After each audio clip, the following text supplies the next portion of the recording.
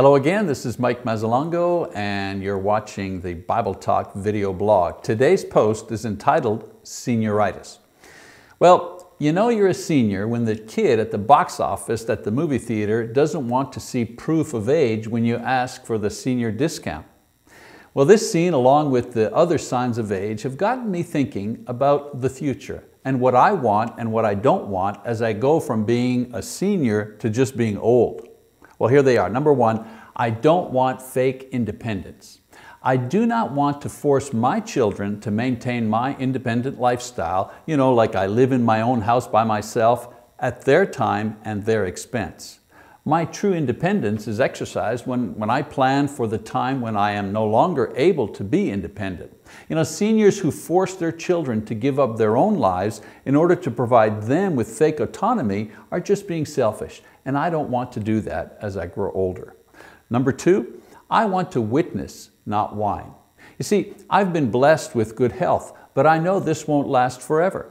When poor health that usually accompanies advancing age comes, I want to be an elderly saint still eager to praise God for His many blessings and not that old guy who lists all of his ailments to anyone who will listen.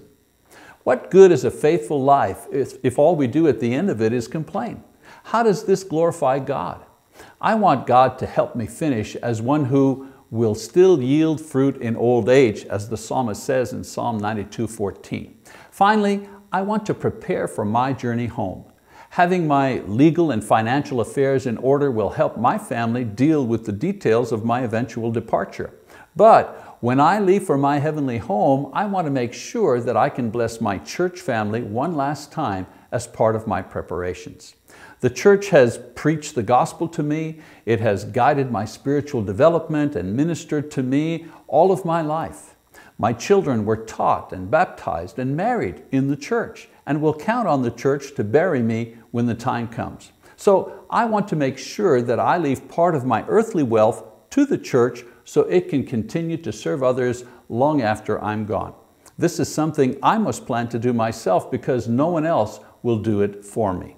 I know that there's no guarantee that I'll live long enough to do any of these things that I've mentioned. But if I do, I'll want someone to read these back to me just in case I forget.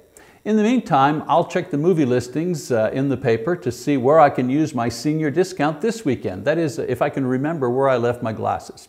Anyways, this is Mike Mazzalongo, and you have just watched the Bible Talk video blog. We'll see you next time. Bye-bye.